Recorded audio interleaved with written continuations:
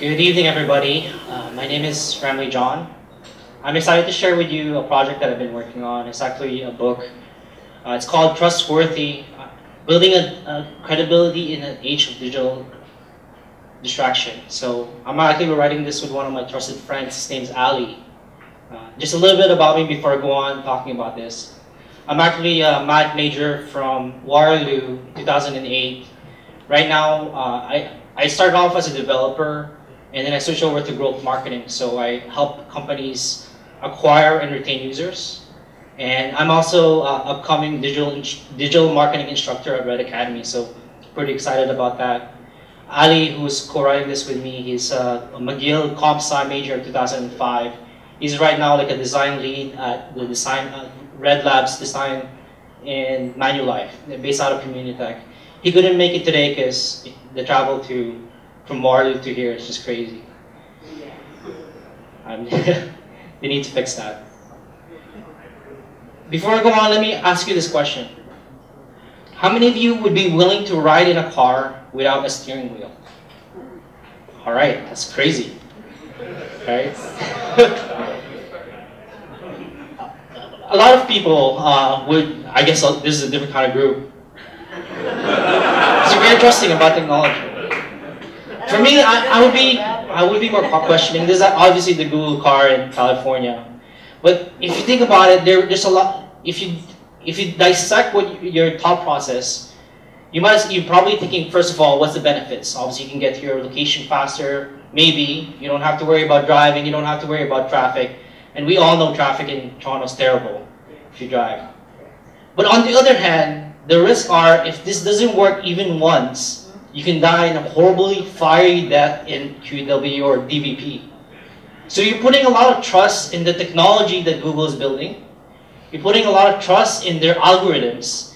And even if it just fails once, right? The first experience might be great. The second experience might be great. And the third experience, you get into an accident. Then you start to question yourself, would I get back inside a car without a steering wheel? Now, this is an extreme case, but traditionally marketers and people see trust as an acquisition engine. It's a way to acquire users, whether it's through word of mouth, or your friends telling you, hey, download this app, or maybe through user reviews, where you go to Amazon, check out this product on Amazon, or maybe through testimonials.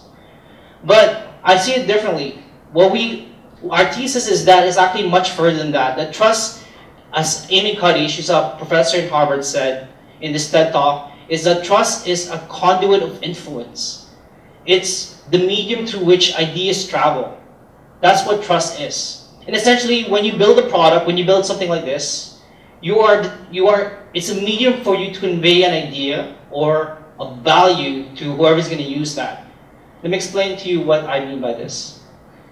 If you look at it this way, users of your app or product, they have a need. They have a pain, they have an annoyance, they have a curiosity, they have some kind of boredom.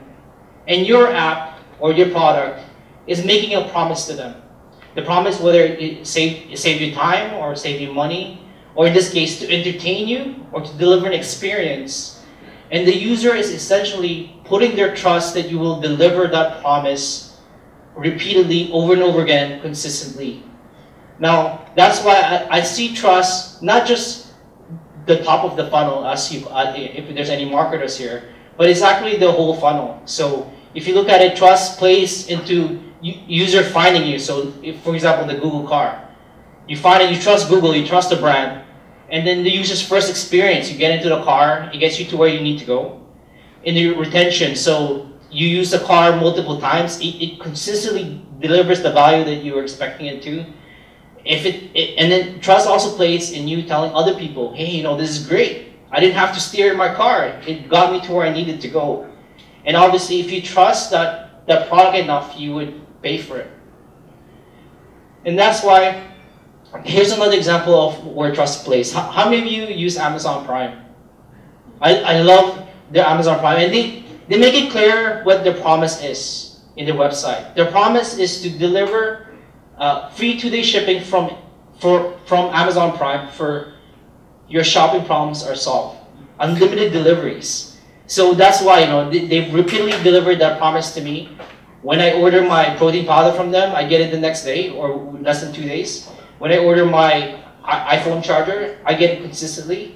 So because of that, because of the trust I have for them, I keep going back to Amazon Prime. And that's why, this is what a marketer said, is that every contact you have, every contact as a product, as an app, every contact we have with a customer influences whether or not they'll come back. We have to be great every time or we'll lose them. And that's what I'm trying to say, is that every interaction a user has with your app or with your product, it either builds trust or destroys trust. And that's the reason why they might come back or they might not. That's the essential thesis of what I've been working on. I'd like to share with you 2 examples where it was obviously that they lost me as a user because they broke the trust with me. So just 2 examples. The first example I have is with Apple Maps and Google Maps. How many of you use Google Maps? How many of you use Apple Maps? Be proud, man. Don't be shy. It's okay. How many? It's okay. It's okay, bro. I'm not gonna boo you. How many of you use Waze? Any other apps? That's cool. I love Waze. Well, when Apple Maps came out, it was in 2012. It was terrible. Google Maps came out first, 2008. But in 2012, Apple was like, man, we're done with Google. You're stealing our data. We're going to create our own maps. So they created their own maps.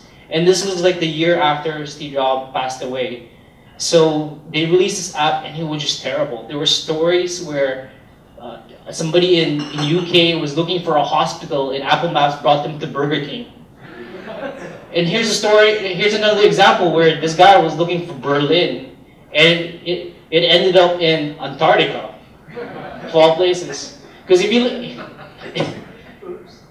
you look at maps, they have a promise. Like I said earlier, every app, every product has a promise. And implicitly, a map's promise is they will get you to your location accurately, quickly and safely, right? Getting you to your location wherever you entered your location. And an example I have here is so it's been 5 years since this happened, 2012 when this was released. So I thought Apple would have fixed it, right?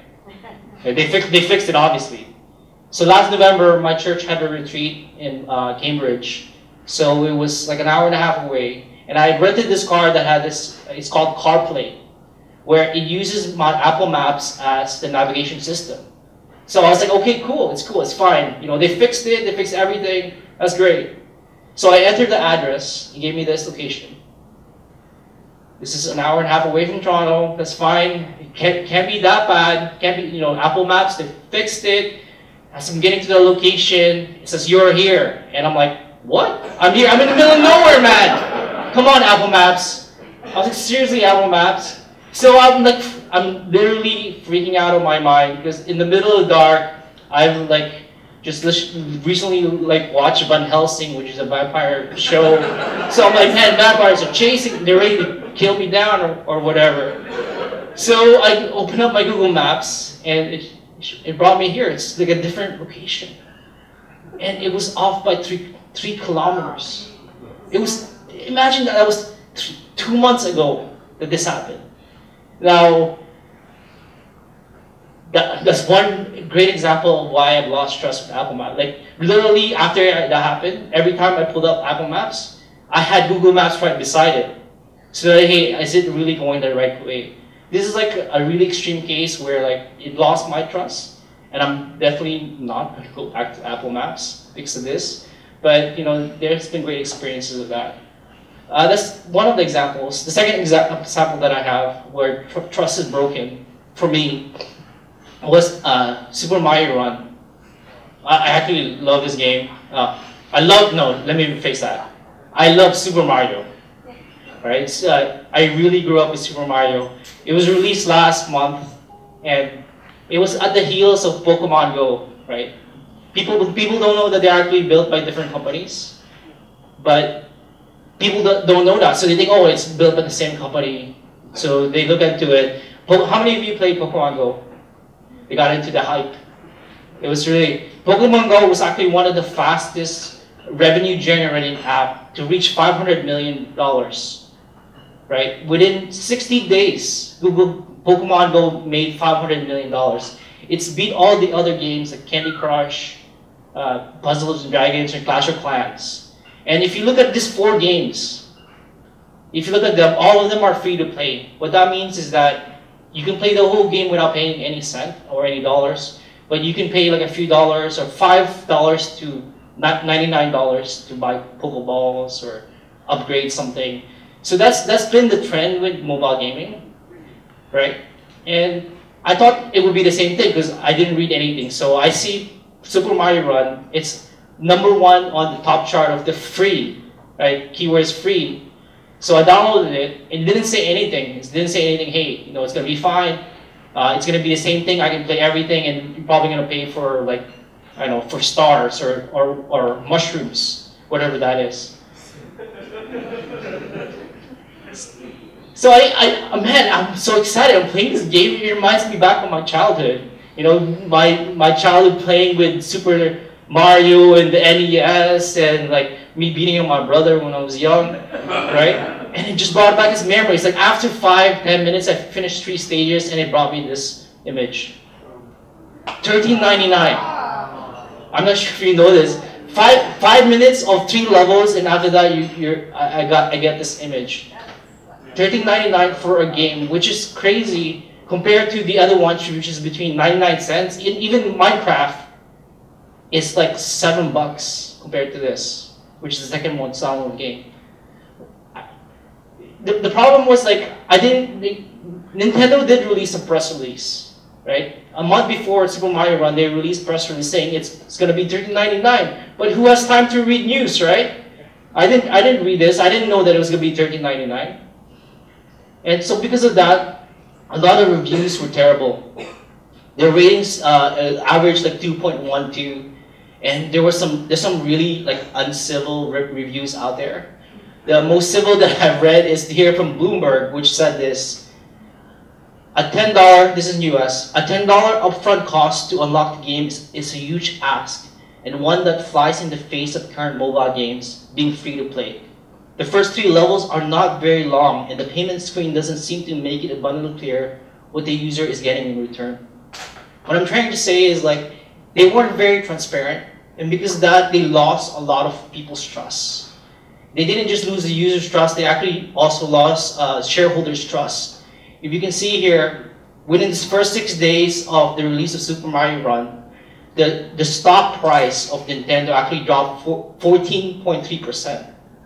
Now compare that to Pokemon Go, which like, even though they didn't make it, which is crazy, right? They invested in this company called Niantic, and they still gain like traction of 51% increase in stock price because of this move.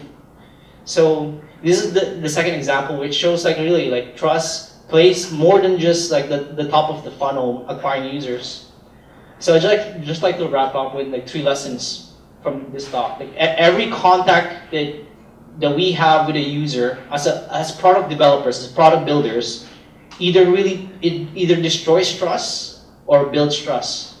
Right? It doesn't matter if it's the first experience, the second experience, or the nth experience. It really does. You have to see it that way, that you can either destroy or build trust. The second thing is always be aware of consequences of being wrong, and we saw this with Apple Maps. And the third is be honest and transparent. So that's all talk. You can, if you have any questions, I can answer them now, or you can send me an email. You can sign up for the mailing list. We're releasing the book like later this year, so pretty excited about that. Thank you. So I know there's this magic number of positive experiences to make up for a negative experience. I've seen it as high as 12 and as low as 5. If you give somebody a positive experience, if you give somebody a negative experience, you have to give them n positive experiences to make up for it. Have you read anything that's at those bounds or anywhere in between? That's actually fascinating. That's like something that I was talking to Ali about, where like it's almost like a bank. Like you have each user has a bank, and they're either withdrawing trust or depositing trust into that bank. I haven't seen the exact number, but it's fascinating. If you do find it, like, I need to look for you. The Google design methodology Yeah. is any feature that would be a friction point, is a negative feature, you need to overcome it with 3 positive features. Oh, that's fascinating. I'm gonna check that out. Thanks. Yeah. Does your book cover practical tips onto as to how to implement, maybe user flows or features that build trust in specifically mobile apps? Yeah, for sure. We're really in the early stage, so anything you say right now, I will say yes to. So like, I need to talk to you. Right? If there's any, like, literally any suggestion, I think that's a good idea. Does your book include free candy? Keep calm. Yeah. Hey, so have you seen the South Park take on premium gaming? No, Thoughts are? I haven't seen You have to that. watch it. Okay, South Park did a explain premium. It's actually a pretty serious explanation of what premium gaming is. I'll check that out. Yeah. All right, so which do you think is a more serious betrayal of trust? You've got Super Mario Run, costs $13 if you want to play it. If you buy it though, you still can't use it unless you have an internet connection. That's true. Yeah. That would be Yeah. it's like, you know, if you actually go for it and then you find out, oh, the one time I play games on the subway.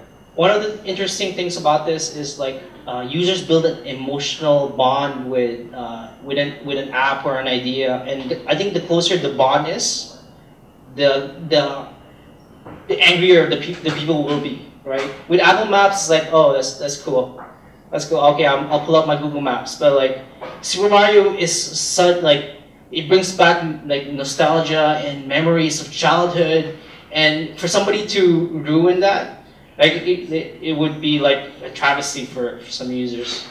And you can see the reviews, they were very not nice. They were not nice, yeah. All right, that's it. Thank you very much. Appreciate it.